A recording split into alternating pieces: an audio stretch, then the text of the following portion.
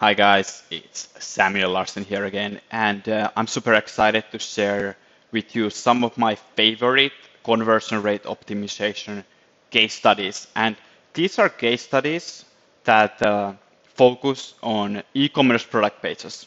So if you're an e-commerce merchant, definitely stick around. There's some really good value coming up in the next few minutes, and I'm going to show you exactly how three different e-commerce retailers got some serious conversion rate boosts by doing pretty tiny changes for their page. All right, so what can we learn from these people? Well, they might not be exactly applicable to your store, and every store is a little bit different. So treat it with a grain of salt. However, these lifts were significant over a statistically significant sample size. So they are no flukes. And if they worked for these retailers, they will definitely work for some other retailers as well. Now, you would definitely want to test these out, and checking out what has worked for other stores is a great way to get some ideas. So let's jump into it. Keep in mind that we are focusing here on the product pages, and what is good with this is that product pages in e-commerce, they are really one of the money pages. So with conversion rates in general and with optimization, the biggest improvements exist close to the money. And we're jumping into it right now, and I'm going to show you the first case study. All right, a really simple one to kick it off. This is talon.com. It's a Finnish retail store, and I happen to be from Finland myself, so it's one of my favorites. But this is a simple one and very applicable to, I would say, most e-commerce stores, because most stores actually don't have that many product likes, and they're still showing them on their product pages. Now, the hypothesis here was that this is actually conveying to the buyers that this product is unpopular, and it will create a mistrust because it basically states that nobody likes this product or this retailer. So it's a bit of an element that is distracting and doesn't serve a purpose. You could say it's unnecessary. So this is the control version of the study, and you can see it's boxed here, and this is the variant. So everything else stays the same, just removing these unnecessary buttons here. So let's jump into the actual conclusions and what kind of results we got. So here's the results. Removing social buttons increased conversions by almost 12%.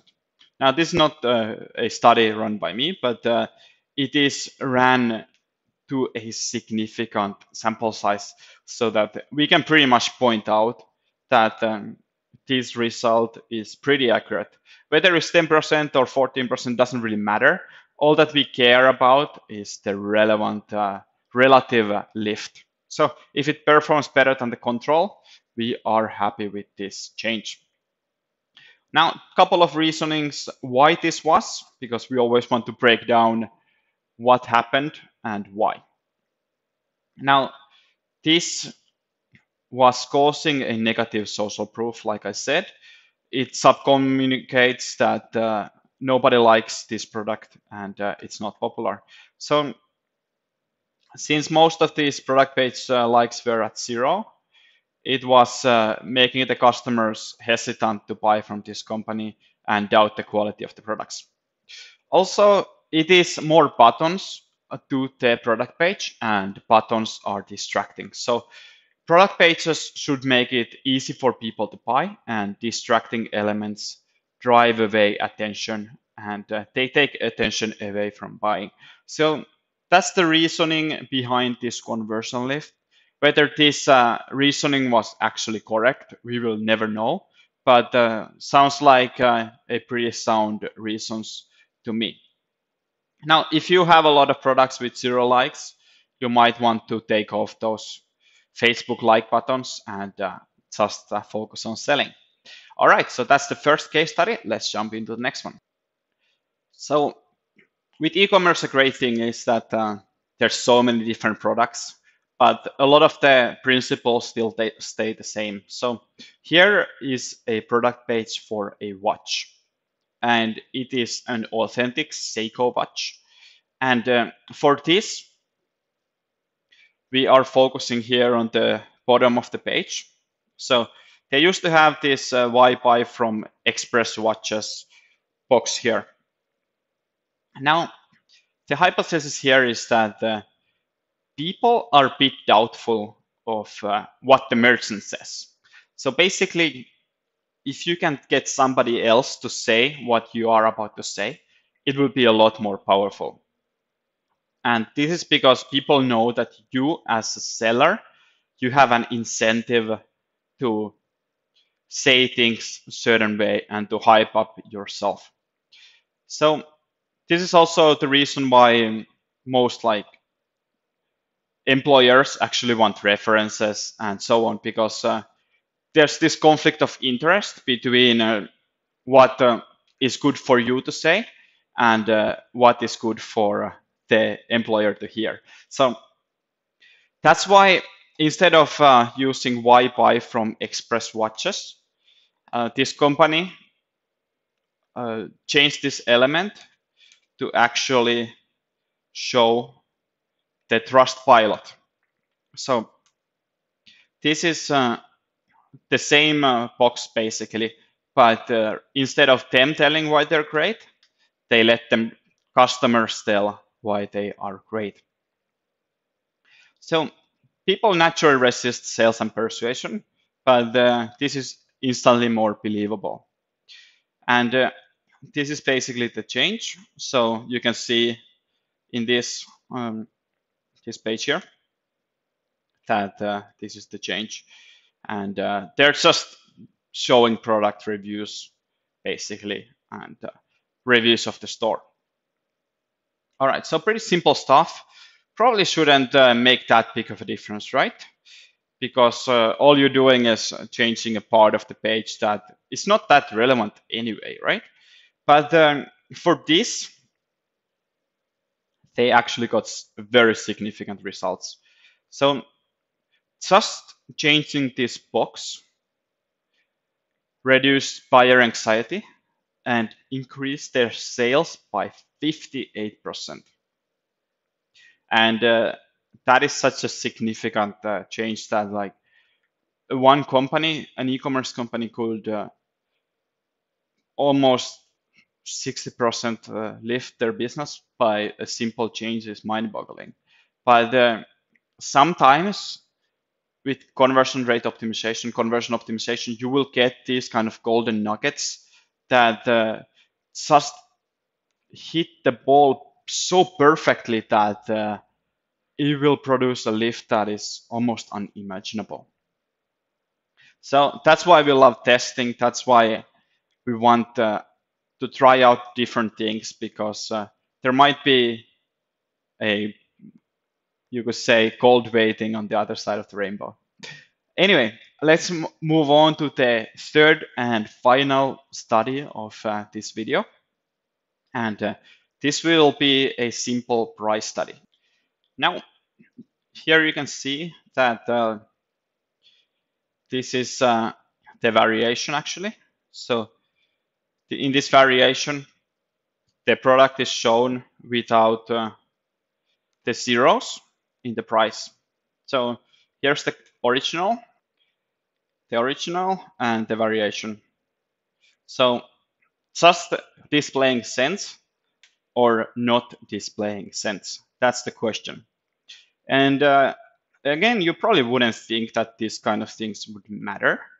And they actually change in two places, on the collections or category pages and on the product pages as well. So this changes throughout the site. And basically, the guess or the hypothesis would be that the shorter prices would actually be considered as lower, even though they're the exact same. But they would appear less like prices and more like basically you would make it look less painful. So since it doesn't look like a price too much, it's not as painful. And here are the results. So the version without the zeros was a big winner. So we can compare the two versions, and this was run to a statistical significance of 99.9%.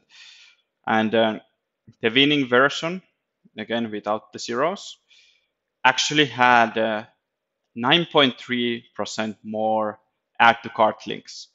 So it was tested with, you could say that's a vanity metric, but it's still a significant improvement on this metric that doesn't really track money, but still helps people to move further towards the money.